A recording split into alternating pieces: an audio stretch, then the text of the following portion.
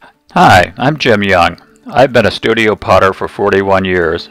Recently, a small pizza company in Rogers, Arkansas asked me to design a unique wine cup. This grassroots project became the Bistro Cup, my smallest and most popular original design.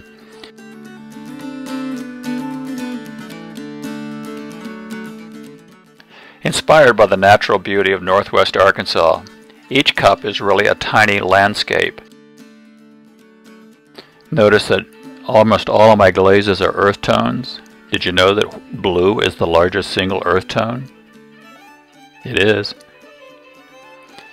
See how the natural beauty is mirrored in the glazes. It's almost as if by plan. The truth of the matter is I get down in the studio and start playing. I look out the windows and see fall happening. I see winter happening.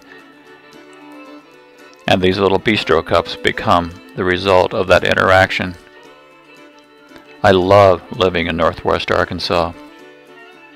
The seasons change, the cups change, the combinations of glazes change, and it's altogether a very organic experience for me. Very different from some of the neck-up jobs I've had in the past. I'm glad now to be just making pottery.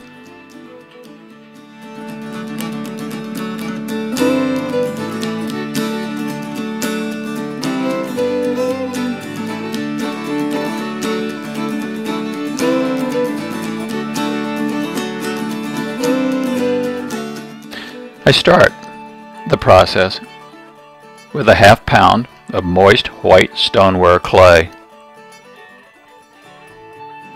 Each individual cup is sculpted and formed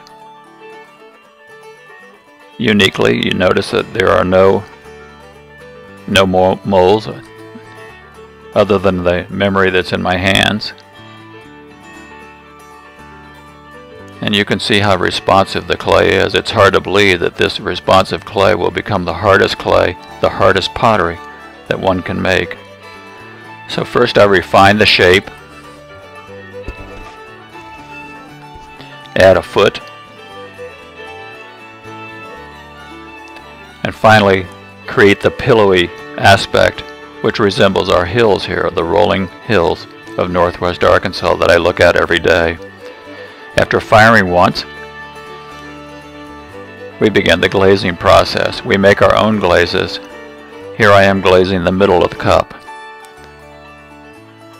And now I'm glazing the outside of the cup using an airbrush and glazing up to 4 or 5 different glazes, all of which, in the very high heat, will flow together and create the landscapes that are the final product. So here we are. It's loading day in the kiln. It's like putting together a giant jigsaw puzzle. And groups of things are usually loaded in the kiln together to save space. And after the loading, I brick up the kiln.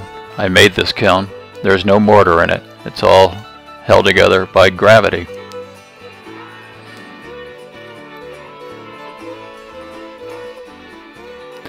Light the burners,